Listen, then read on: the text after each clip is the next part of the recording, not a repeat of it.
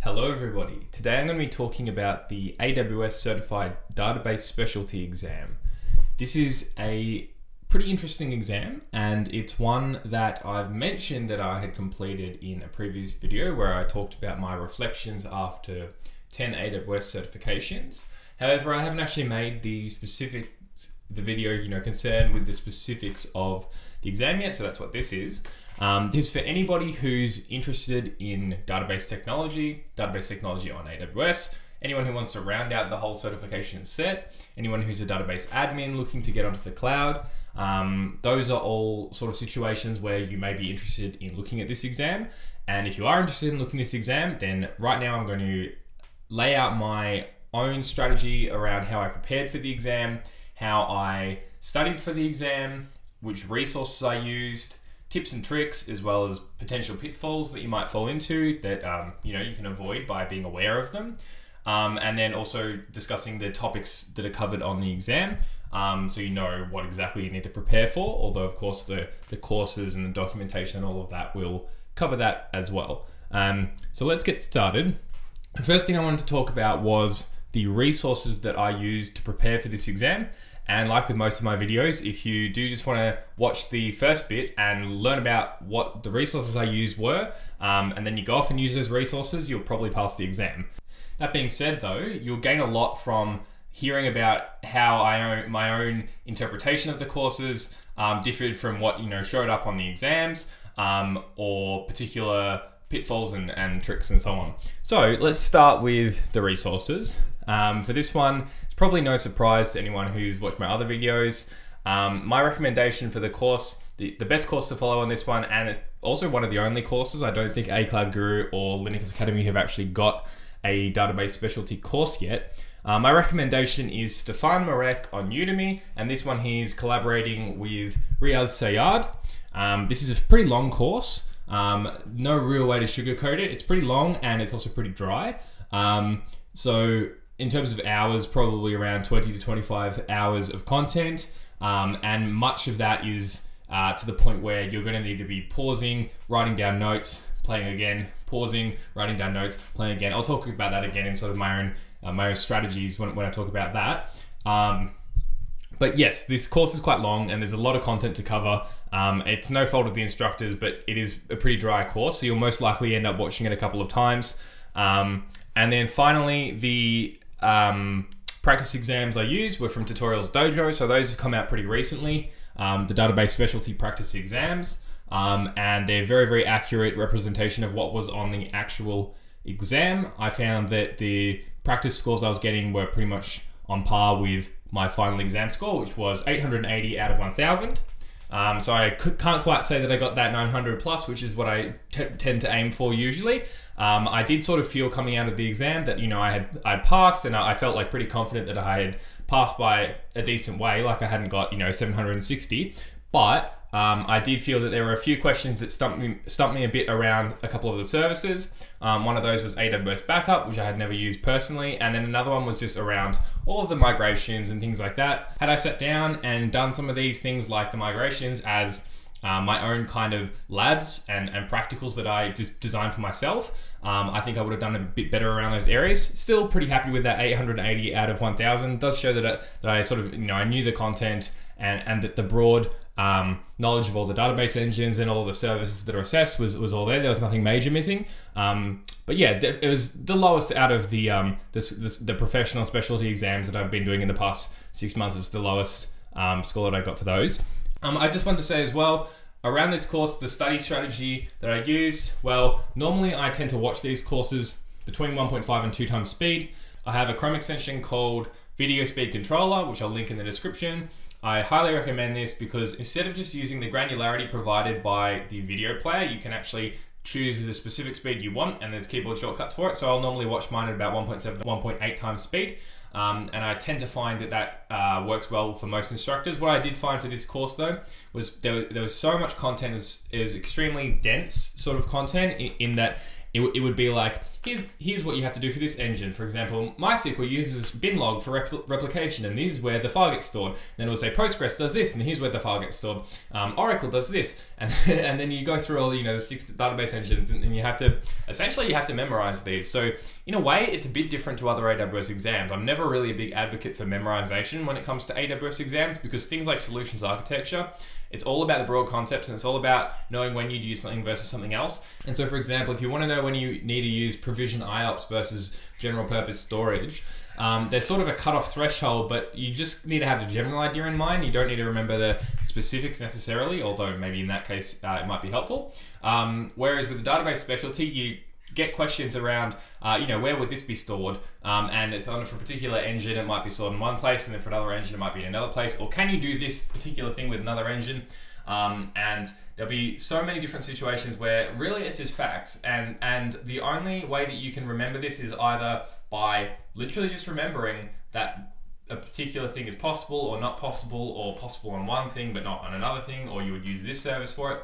Either that, or if you go and you use these services enough, eventually it'll become second nature. So I definitely recommend the second case. I probably fell too much into the first case for this certification and for this exam. So that's sort of something to be aware of. I had some level of experience, plenty of DynamoDB, plenty of RDS, and a little bit of Aurora, but various more niche services like Graph Database Neptune, I had never used before, so I sort of had to come along and learn these for the first time. I tried to apply the theory that I'd learned, but there was so much theory, it's not always possible to do that. So onto the topics covered, which I briefly did mention. Number 1 is RDS, so Relational Database Service. This is AWS's platform as a service, allowing you to host a variety of different database engines on AWS. And so one of these would be MySQL. You've also got MariaDB, you've got PostgreSQL, you have Oracle, SQL Server, and there's one, Aurora is the other, which allows you to do MySQL or Postgres and completely different architecture on it, which we'll talk about in a sec.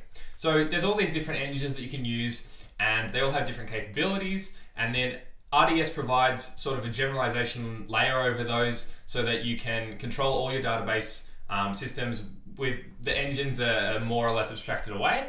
And you never need to sort of log into the instances. And then you get ideas like read replicas and multi-AZ configurations, which allows you to be highly available, scalable, and scaling your reads and so on. So there's heaps to learn about this, and I could spend literally all day going over it. So I won't do that, but just keep in mind there's so much subtlety to RDS, and the exam goes into a lot of depth about it.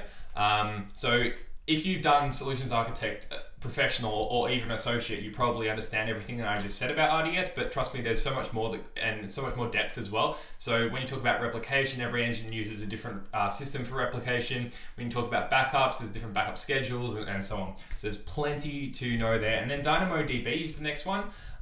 So DynamoDB, once again, it's a pretty common service in AWS. Essentially, it's just a glorified key value store.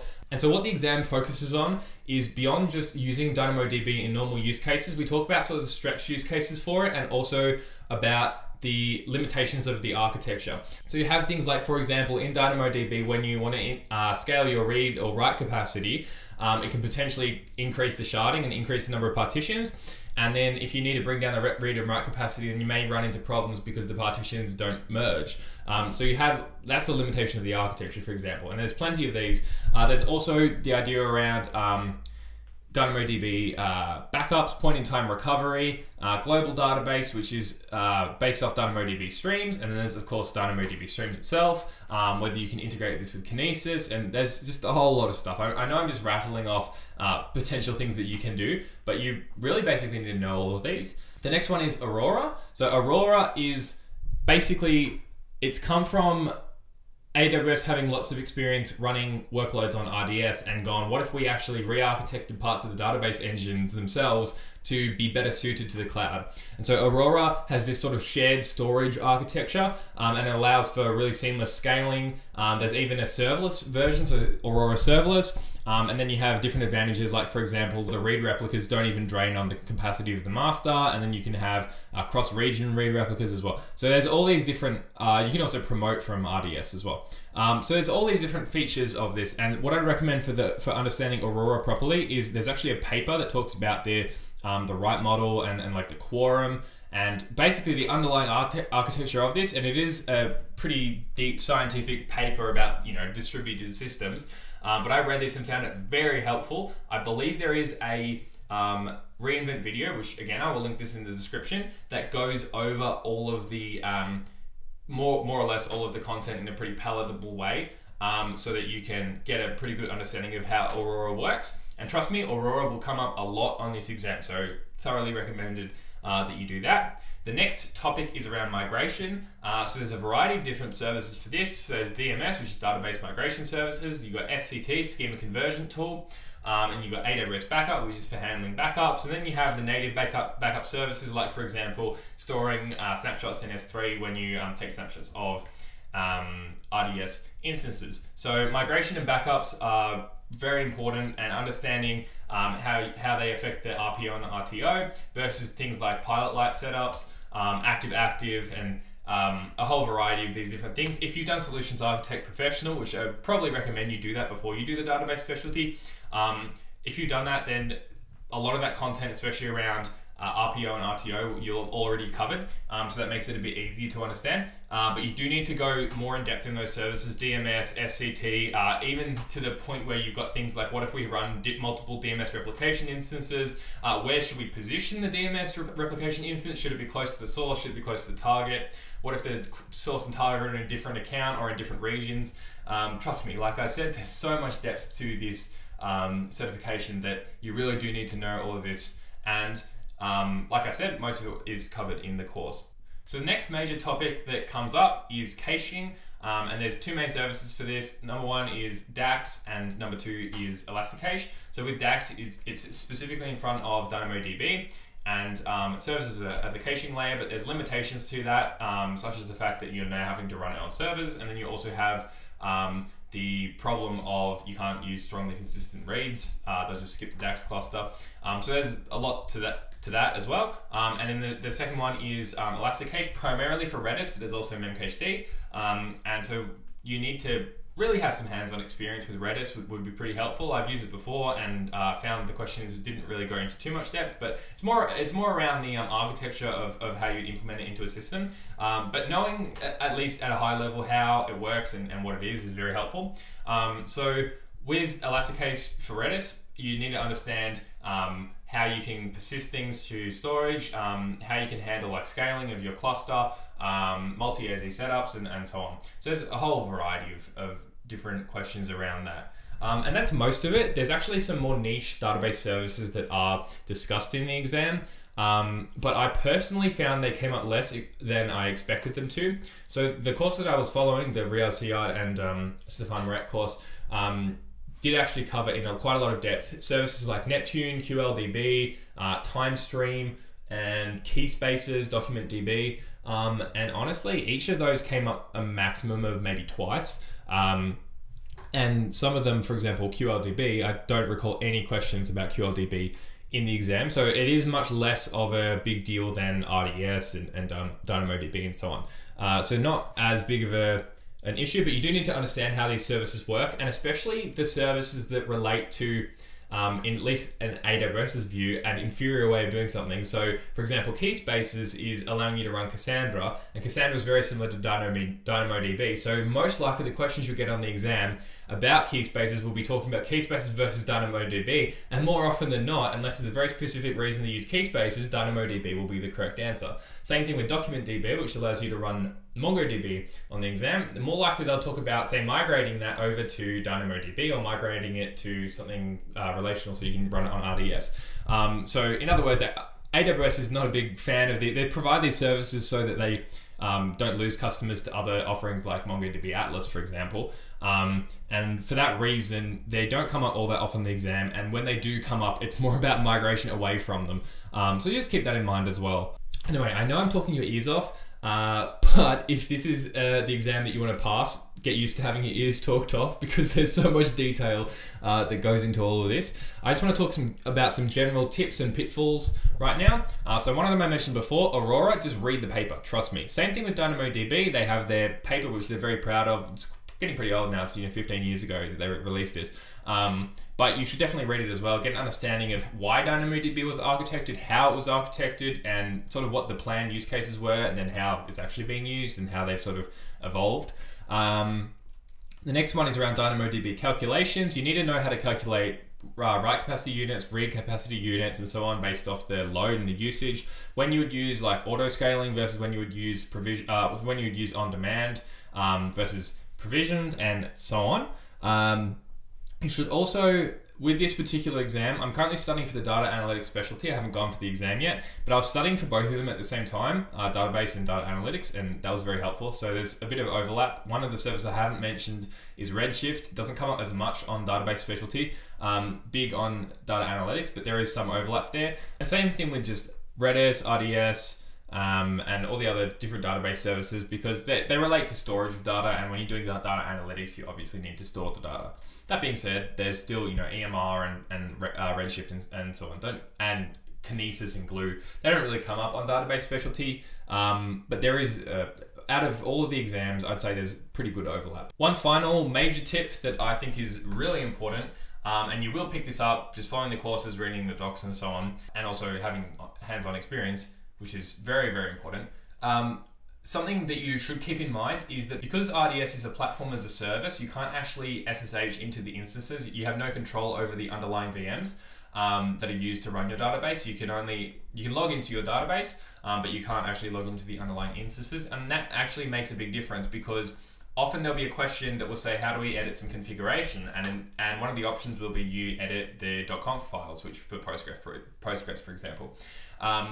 And you can't do that because you can't actually get into the instance to do that. And that actually allows you to rule out a lot of the options quite often. And I found probably 4 or 5 questions in the exam where it really helps to know that. And so the other thing then to keep in mind is, well, if you do want to make configuration changes, how do you do it? There's parameter groups and there's option groups.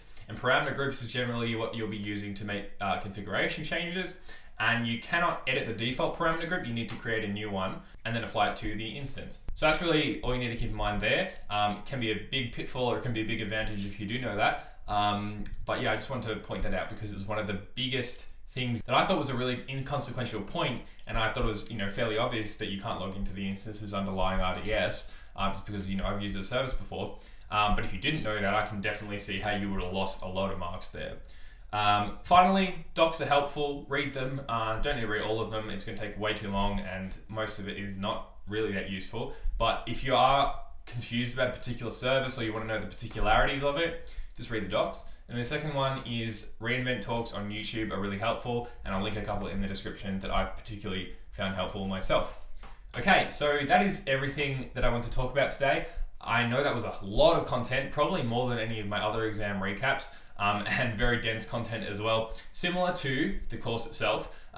So just keep that in mind. If you are not up for just information overload, then probably avoid this certification for the moment, and either that or just take it really slowly. You only need to do a lecture a day and you'll be there in a few months, so that's a possibility as well. But you will probably keep in mind as well, if you do this certification over a long period of time, you have the potential to forget some of the specifics and the details over time as well, just because there is so much information to remember. So the best way to sort of cement it in your memory is either some kind of flashcard system. Anki is useful, as well as Quizlet are possibilities there. Either that or just do as much hands-on as you can. Hands-on is going to be hard to get the coverage, but it is pretty much uncontestable that it's going to be the best way to remember.